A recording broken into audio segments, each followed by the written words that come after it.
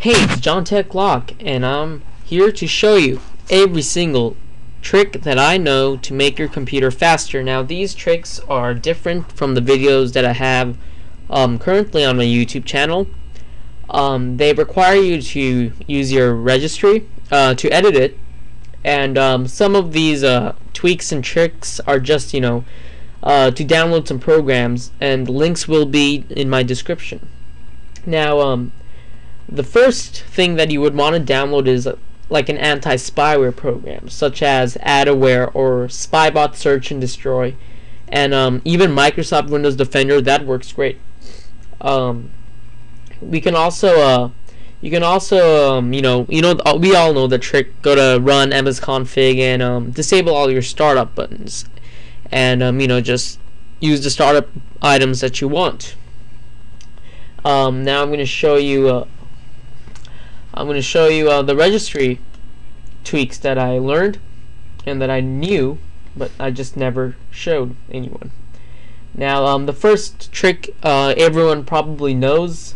It's about the menu show delay. I'm going to show it anyway. So, first go to Start, then click Run, and then type in regedit to open up the registry editor. Alright, so that's here.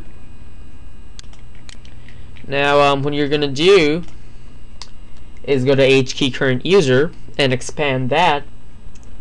Then go to Control Panel, then expand that, and then go to Desktop. And you just click that, and then we're going to look for menu show delay here, which is right there. On default, you have it set on 400. Set that to either 0 or 100 or 150. That's what I have it as, 150. We're going to unclip everything now. Alright, now the second trick is, excuse me, just looking at my notes.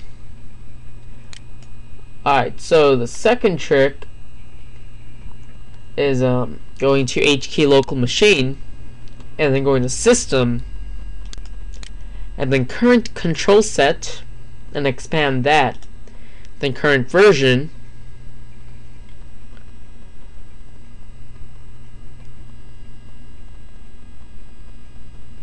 control, and then current version,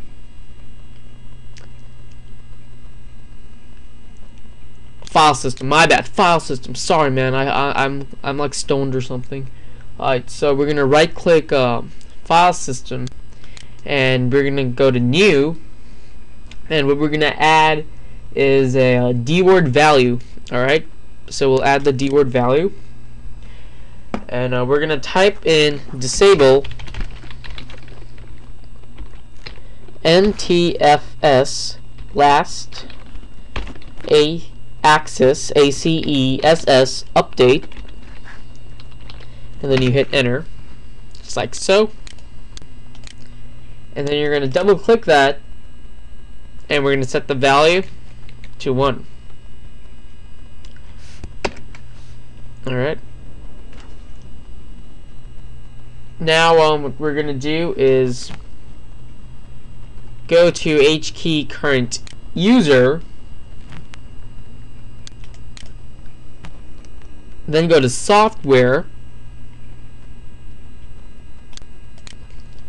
Now we're going to look for Microsoft,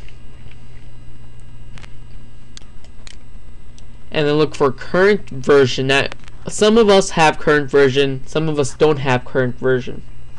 Now, those who don't have current version is because you're in Service Pack 3.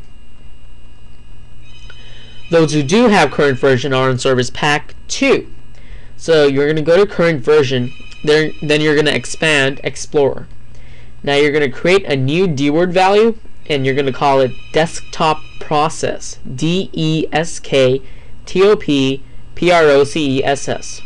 And then you're going to double click that and set the value data to 1. Alright. Now we're going to go to HKey HKey current user, and then we're going to expand control panel, and then we're going to click the desktop, Now we're going to double click the auto end tasks, which is right here, and we're going to set that to 1. Now this causes all of the components of the Explorer to run in one process, so that makes your computer a lot faster. Now there is a glitch in some people's computers. You have to have at least a Pentium processor and 16 megabytes of physical memory, which is RAM. And I'm pretty sure that's not a problem anymore to most people. Well, it shouldn't be a problem. If it is a problem, then I don't know what to say. Now we're going to go to H key local machine, then expand system, and expand current control set, and then click control, and then we're going to double click wait to kill service, and we're going to change the value to 2000. This optimizes the time that it will take for Windows services to close when the system is set to shut down. Alright, so click OK on that, and then we're going to unclip everything. Now what we're going to do is close registry editor, and we're going to go to the recycle bin, and we're going to right click that and go to properties, and make sure that it's no more than 10%. I mean, if you got 100%, then that's just a problem. Just set it to 10%. That's decent. Alright, cool. So just click apply, then click OK. Now what we're gonna do now is ensure that DMA is in use. So we're gonna go to start, then right click my computer, and then click properties. Now there's an easier way to do this, which is on your keyboard, press the start button and then pause break. That automatically opens up the display, the system properties display bar. And what we're going to do is go to the hardware tab and click device manager.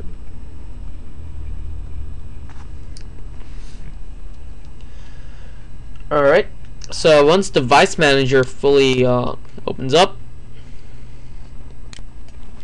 what we're going to do is expand the IDE ATA/ATAPI controllers. I don't know how to say it, but we're going to double click the primary IDE channel,